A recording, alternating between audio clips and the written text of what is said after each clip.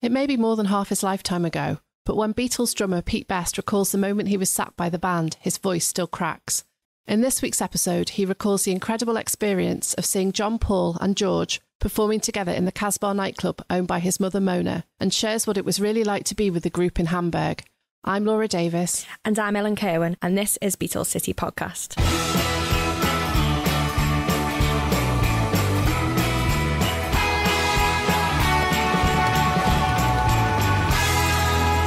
So Laura, you were actually with Pete on Mathew Street. Yeah, we thought it would be a good place to meet him. His brother Roag Best has been collecting items to do with the Beatles for many, many years now.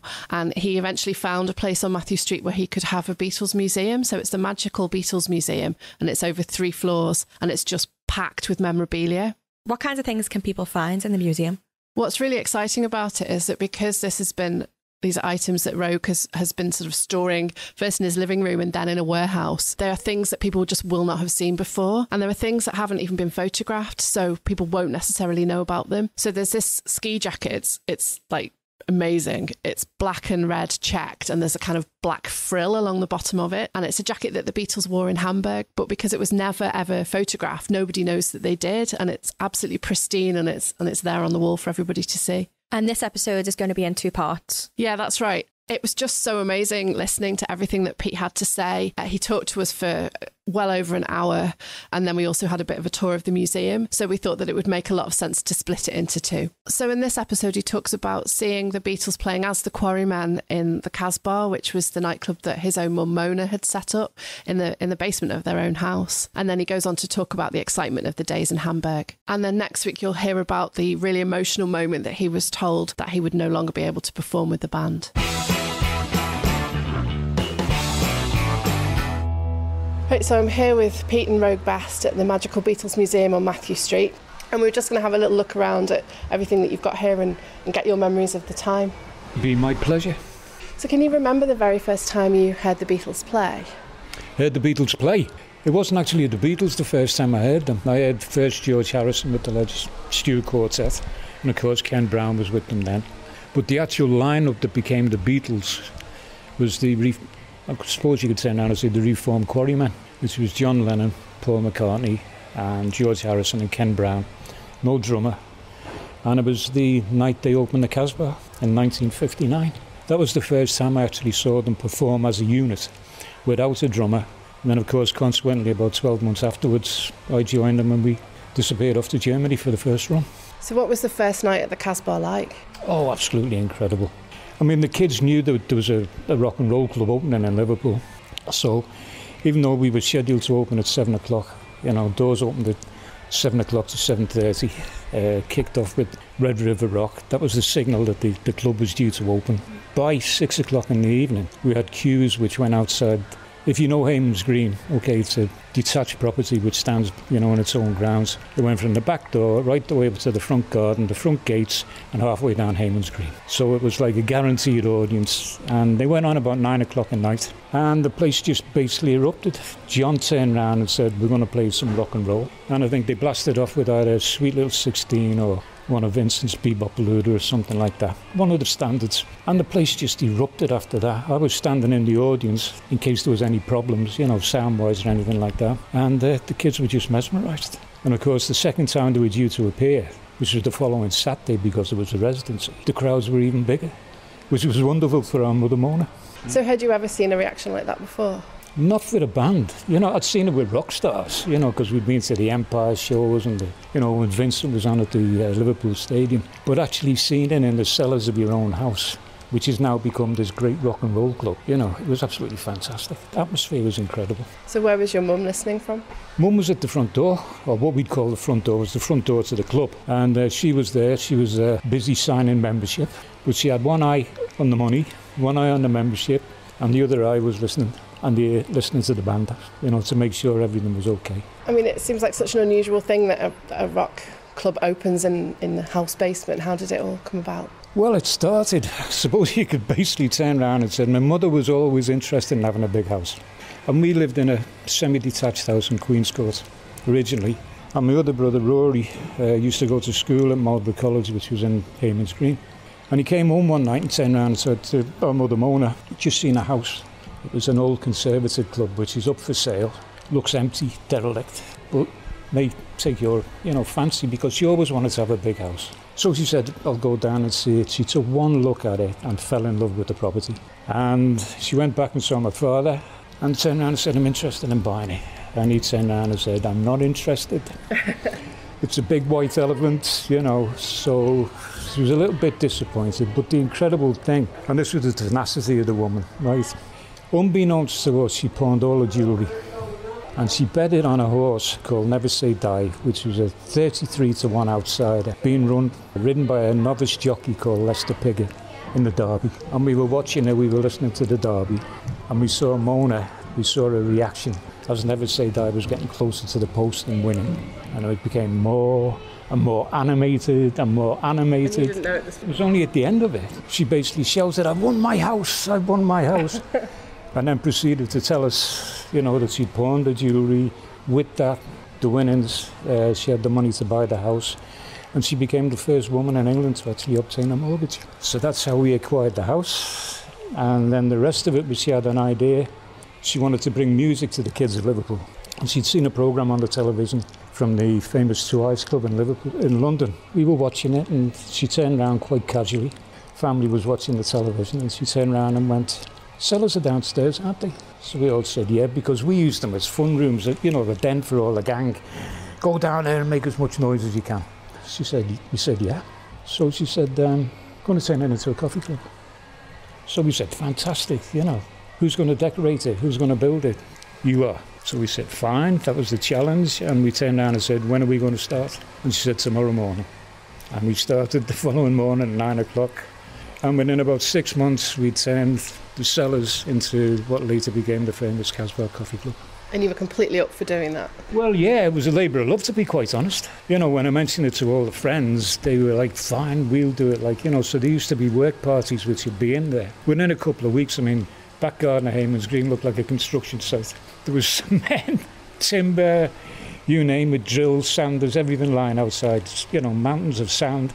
But we needed it because what used to happen, I'd finish at school, come back again, friends would finish work or they'd finish at school, and at 6 o'clock at night we'd all be down there. And Mo would have this constant supply of coffee and sandwiches for us, and that kept us going. She sounds like an incredible woman. She was the first of her kind. There'll never be another like her. It was because of her foresight. The kids of Liverpool got, rock and roll, and the Casbah became the catalyst for the Merseybeat sound. What was she like as a mum? As a mum, she was very open-minded, very candid, years ahead of forward thinking, liberal thinking. My friends had never seen anyone like her.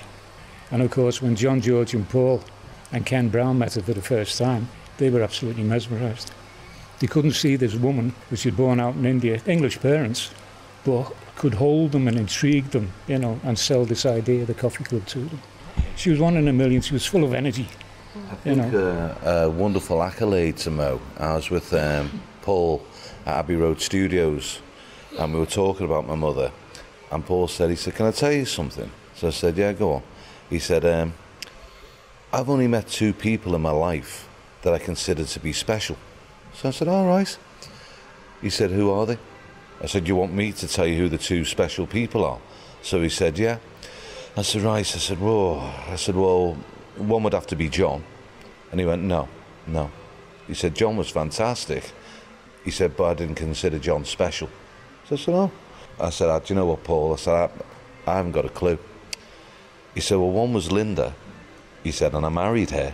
And he said, and the other was your mother, Mo. Never met the like before or since. He said, she was unbelievable. Now, Paul McCartney has met a lot of people. Really quite something, isn't it? And is this her behind us? Yeah. That's a beautiful picture. Yeah, she'd be 16 or 17 at that time. She was a beauty, as that picture portrays. People that met her for the first time fell in love with her, the way she looked, her approach, her candidness, plus the fact of beauty as well. They used to call her the Oriental Princess. That was the nickname. And then the kids basically at the Casbah, because she became, I suppose, for want of a better expression, an agony aunt. All the kids that had a problem went to Mo, and she'd solve the problems for them. So she became mother to basically nearly every kid in the club that was a member, which is a fantastic accolade to the lady. So what was her reaction to you being asked to join the Beatles? Very positive, to be quite honest. It was very much a case of I had my own little band, the Blackjacks, and she knew that I was dabbling in show business. And then, of course, I had no idea of going into it full-time. You know, that was the furthest thing from my mind, because I was going to become a language teacher. And then I got the phone call from Paul McCartney, and of course everyone knows what happened after that. And when I went and checked it out with my mother Mona, she just turned around and said, "Son, if it's what you want to do, then go with our blessings." And I went to my dad, and he turned around and said the same thing. He said, "If it's what you want to do, do it." He said, "But you're in Hamburg, be careful." And that was it. That was the philosophy. So I accepted Paul's offer, and a couple of weeks after that, we were on our way to Hamburg. So you auditioned formally for them, did you? Auditioned formally, yes. Auditions in those days, no one had basically used to do auditions. You know, we used to jump from band to band. One of the conditions was Paul turned around and said, when I said, "Okay, I'll go to Germany with you," he said, "Oh, we want you to audition." So I said, "Audition?" He said, "Yeah." He said, "Bring your drums to the Wyvern Club," which later became the famous, you know, Blue Angel Club. I did, threw the drums in a taxi in those days, went off to the Wyvern Club, got there about 1 o'clock, set them up.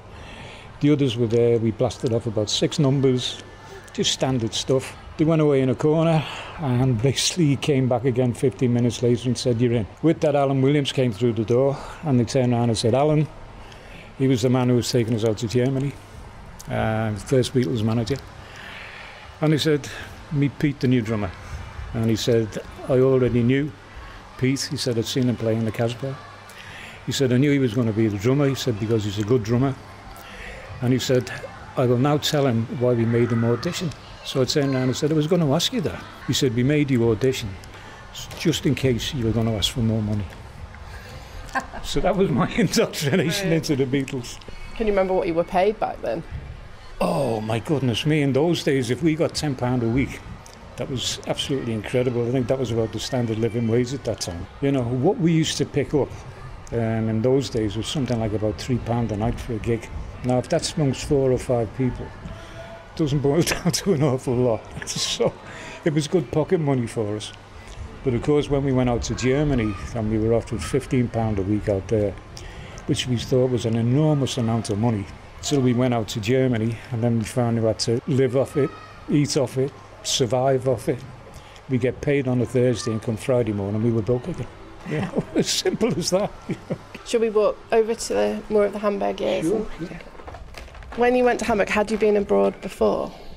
I'd been on a school trip to France. That was about my total European experience at that time. So, like the other guys, you know, Hamburg was an experience for us. It was an adventure, it was an experience. We didn't realise at that time that we were going to be in the St. Pauli area, which is the red light district. We soon found out, mind you, and you know, we made avail of that, came to our advantage, gave us a wonderful education at a wonderful, you know, at a very young age, both musical and living. It just turned out to be one hell of an experience, because we didn't realise what Hamburg was going to be like. We didn't realise that we were going to be playing in the red light district, you know, the biggest red light district in the world at that time. We didn't realise the clubs that we were going to be playing at. We didn't realise the hours that we were going to play. It was only when we got there and we got told we'd be playing, my goodness me, what was the first couple of engagements? 7 hours a night. Wow. Yeah, that we'd start at 7 o'clock and finish at 2 o'clock in the morning. And that was during the week. Friday, Saturday and Sunday we'd start at 7 and finish at 4. And we'd have 15 minutes off every hour. We used to turn them round. Because of the long songs we were playing, no one had a repertoire which is going to last 7 hours non-stop. So we did things, you know, we started, you know, rehearsing songs which, you know, were old favourites. We started putting double solos in songs, making them longer. Where they'd be 1.5 minutes, they now end up being 3 minutes. The likes of What I Say, which is a big crowd pleaser. Some nights that could last half an hour, simply because of the fact the crowd wanted to be in on it.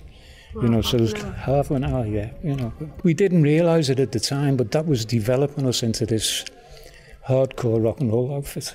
You know, that was basically the best rock and roll outfit around at that time. And it was because of those long hours and because of the fact that we were, you know, we had to mock Shaw as Bruno Koschmiser, who was the manager, kept shouting, "Mock Xiao, you know, you're too animated, you're not animated enough." So we basically turned around and said, "Okay, we'll bloody well mock Xiao," like, you know, so the whole act evolved then, you know, from stamping to jumping off pianos, John doing the splits, running around amongst the audience, you know, messing with them, mock fights on stage, you name it, we did it. But it just captivated the crowd. Yeah, you must have really got to know audiences and how audience behave. And Yeah. It was a learning curve for us. You know, our musicianship grew because of the long hours, our professionalism, and you know, increased, and the fact that we could read an audience and we could either turn it up, you know, when it was full, bring it down when it was empty, live life accordingly. So what did it feel like when you were on stage getting that reaction? We had to build it. I mean, the first time it was, to be quite honest, I'd never seen a reaction because I'd never played with them before, apart from, you know, the rehearsal and the one gig we did down at the Jacaranda. So actually seeing him perform on stage, it was a bit of a mixed reaction at the beginning, you know, because there was another band from Liverpool there, which was Derry and the Seniors. And they had a black singer, Derry, who was basically made Little Richard look like a choir boy. You know, he was a great showman, fantastic showman. And of course, that's what Bruno Koschmider wanted us to be like, you know, but we couldn't be like him, you know, because he was a frontline singer, we were static musicians. So that's how our act evolved, you know. It became absolutely, totally off the wall, stamping on stage, this, that and the other. But it captivated the crowds, and we gradually won them over. And as the reaction from the crowds was bigger, and the screams and cheers were getting louder and louder, so the act evolved. You know, the more they screamed, the more we turned it on. Simple logics, you know, it was show business. Give them the show, it's rock and roll. Were you completely wiped out once you got off stage? Yeah, I mean, to be quite honest, at the end of the night, even though we never went to bed, the first thing that we wanted to do was head for the bar. You know, we wanted to relax, have a bite to eat, and just basically have some time amongst ourselves, you know. Chat over, laugh about a few things which had happened on stage, but primarily, you know, because it had been so hectic. And the 15 minutes off was basically what you were getting during, you know, the night's performance.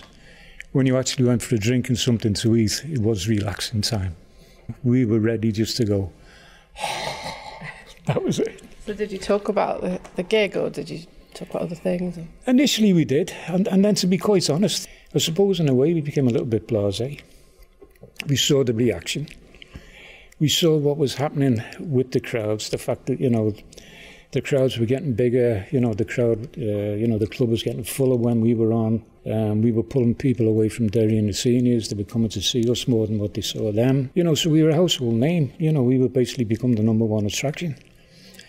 And I think it reached a stage where we became a little bit blasé, talking about it. The novelty and the excitement had gone. It was very much a case of now it was becoming a job of work. Really? Yeah, so even though we still had great times on stage, it was still excitement, you know, the adrenaline used to flow. But it became a job of work. But we had to entertain the crowds. And if we didn't entertain the crowds, we weren't doing the job. So we're stood in front of this amazing ski jacket. It's the ski jacket? Yeah, black this and one, red check with a sort of black frill around the bottom, would you say? Yeah, this was pre-leather days, okay. And if you look at the big picture over there, you can see that it's, you know, that's the leather and the hunting jacket look. The original outfits we went out in, which were lilac stage jackets and black pants and black shirts, within a couple of weeks they disappeared. Sheer hours on stage, sweat, just never lasted the course. So we needed something, so we went to Peek and Kloppenburg, which was basically the equivalent of Hamburg CNAs. We found these. They looked very rock and roll to us. There was a white one, that's red and black. There was another one, which was a black and white one, which got stolen. And I managed to solve this one. And we wore them on stage. That became our stage outfit. And we used to have pink caps, because we used to like Gene Vincent and the Blue Caps. So we saw pink caps there. There's one in the museum over there on the other wall. And, you know, that was basically our outfit. You know, black pants, red and black ski jacket, and the pink hats. So what made you keep it? Because at the time you probably didn't understand the significance of it. Oh, no, it was a memento, wasn't it? I mean, it's not very often you know, you keep something. It brought back so many great memories. even now when I look at people looking at it, the first reaction is, I don't believe you wrote things like that. You know, because they automatically imagine us in the leather image, which we transformed into. But there was a time when that was our stage outfit, and it brought back so many good memories. And it hung in the cupboard, and it hung in the cupboard till Roag said, I want it. Yeah. And that's how we got there. I was going to ask Roag that we're surrounded by so many different objects, which at the time didn't have the same significance that they have now. So how come you've got them all? Well, the wonderful thing about the ski jacket we've just been talking about, in Beatles mythology, you see them, as Pete's mentioned, the lilac suit, the black pants, how that falls apart. And people have seen those photographs, so they know that's what the Beatles were wearing. Then the next thing you see is the Beatles are in leather. So it's assumed they're in these stage suits that fall apart, then they're in leather because it doesn't fall apart. You know, that's how they ended up in the leather. And there's never, ever any mention of this period in between when they were wearing jeans, black and red, and white and black ski jackets. And there simply isn't any mention of it because it was never photographed. And a gentleman was here the other day at the Magical Beatles Museum. He said, well, how did we know they were wearing them? I said, well, I'm glad you asked that. I said, because if you come and look at this letter, and that's the reason we've put the letter in the cabinet near the ski jacket, it's a letter responding to one of Pete's letters from Hamburg, from our mother, basically saying, I think the idea of you guys going into black and red and white and black ski jackets is going to be really good. It's all about showmanship, son. Great. And of course, if people had seen photos of it, they wouldn't have seen it in all its red and black glory anyway. No, the pictures were black and white photographs. Yeah.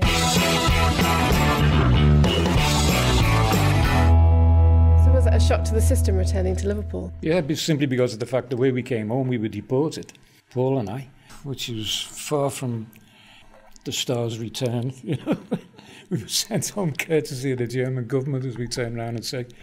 The only enlightenment about that was that we flew. You know, that was the only saving grace about it. Coming back to play in Liverpool, yeah, it was a bit of a culture shock. Two things. Club which we should have played at, which was a top 10 club, burnt down before we even appeared there. My mother heard about it and she threw us a lifeline. And that was when on the 17th of December 1960, the New Look Beatles, and I turn around and say New Look Beatles because of the leathers and the long hair and the cowboy boots and everything else that goes with it that people associate with the Beatles' early days. Played the first gig at the Casbah. It was a homecoming. She billed us as the fabulous Beatles direct from Hamburg. That particular expression got shortened down over a period of time to the Fab Beatles and then, of course, the Fab Four. So that expression came from your mum? Came from my mum. She billed us as the fabulous Beatles. There it is up on the poster, direct from Hamburg. And it was quite funny because the night that we played there, Stuart stayed in Hamburg because he'd fallen madly in love with Astrid Kircher, you know, the German art student photographer that everyone knows with photographs. And a friend of mine who'd been in the Blackjack, Chas Newby, stood in for Stu. He was playing bass for about 4 or 5 gigs. And John, George and Paul went down into the cellar, you know, from the living room. And of course the crowd were all there and they looked very quizzically and sort of, that's John, George and Paul who used to be in the Quarrymen. Okay, you know, who are these fabulous Beatles? And then salt in the wound, Pete and Chas come walking down after them and they go, that's Pete and Chas who used to be in the Blackjacks. Who are these fabulous Beatles direct from Hamburg? So a large percentage of the crowd dashed out, but the place was jam-packed. Went and saw my mother Mona and turned around and said, who are these Beatles from Hamburg? She said, give them a chance. You know, they've only just come back from Hamburg. Listen to them. And we did. The place was jam-packed. We played. Silence at the end of the number. And then the crowd just erupted. There were screams that put what the screams we heard in Hamburg into a nutshell. The place just lifted. And as I basically turned around and said, that was the start of Beatlemania. It started that night at the Casbah. And the kids went back to my mother Mona and turned around and said, oh my God, Mo, we have never seen and heard anything like them. They are absolutely fantastic. When you got them back again, and of course as history portrays now, everywhere we played after that, we were sold out. Crowds were there, hours before we even played. You still look really lifted up and happy about. Yeah, because it was great times. It was exciting times. We conquered Hamburg. We'd come back. We'd left Liverpool as a very mediocre band from several different sources. But we'd come back, and the first gig, we'd stamped our authority in Liverpool. It spoke volumes to kids. The next time we played at Little Town Hall, queues around the block, and it just grew from that. So that first homecoming to Liverpool was special for us. A lot of excitement, the fact that overnight we became Liverpool's #1 band. So it was another accolade to our crown. Little Town Hall gets a lot of the accolade as being where Beatlemania began. But what you've got to faction into that, the night the Beatles played Little Town Hall, Mo comes walking down into a Casbah coffee club and finds that the club's empty and basically says, "Where is everyone? What's happened?" She's used to having this full club, and the lad working the door says to her, "Well, everyone's gone to Little Town Hall to watch the Beatles." Now, for our mother, it was great. I give them a shot. I give them their first gig in Liverpool, and now they've emptied my bloody club. So the poster behind you, it looks really modern. I think it's very interesting. I suppose maybe we copy old posters now, I don't know. Yeah, I think it's more of... If you look around and look at some of the other gig posters, that looks much... Well, that's actually, strangely, you're saying that looks really modern. That's actually the oldest poster here on the floor. That's one of the original ones, saying that the lads were coming back from Hamburg. Yeah. But, yeah, I suppose it does looks modern, as in modern posters, I suppose, are... minimalistic now. There was a period where they were really busy, weren't they? Bands, posters, artwork, and this, that, and the other. Yeah, but no, that's most definitely not. Definitely not a busy poster. Yeah, but as you can tell, it was home created. Look at it, the artwork on it. Yeah, because we used to make our own posters. Mo used to stay, spend late nights after the club closed. Designing some of the posters and, what colour she was going to use on them. Black and gold. Is she doing it at the kitchen table then? She did it at the kitchen table. She'd do it downstairs in the club when the club had closed, on the coffee tables down there. Everywhere where she got a brainwave, she'd be doing something. She was always active. Yeah. That was the calibre of the woman. Everything in the music industry now is so sort of officially done, and it involves so many different groups of people, and it's kind of lost that sort of handmade, getting together and making it work sort of feel. I think it's evolved that way simply because of the fact of the speed of the industry now. Everything's within, you can have it and produce it within seconds. In those days, it was like I won't say around to say a long trek. There was more sobriety to it. The speed wasn't as hectic, So, yeah, you did have time, times to plan things a little bit more. Even though once they actually started, it was still chaotic. That was the beauty of it. As we used to call it, it was planned mayhem, especially the Casbah. The crowds that we got down there, and Mo, in official capacity as, club manager and head honcho, making sure that everything was okay and, the musicians were okay. She was a popular person, both with the kids there and with the musicians. They used to spend more time before they were gigging, enjoying themselves talking to Mo in the kitchen. And after the gig, it'd be like, "Oh, we're going up to see Mo." Everyone was called Mo. Never Mrs. Best, always Mo. Yeah. And did you call her Mum, or because you refer to her as Mo yourself? Initially Mum, but as you get a little bit older, it was Mona and then Mo. As we grew older, it just became Mo after that. Consequently, everyone who met her adopted the title Mo, the mother of Mersey Beat.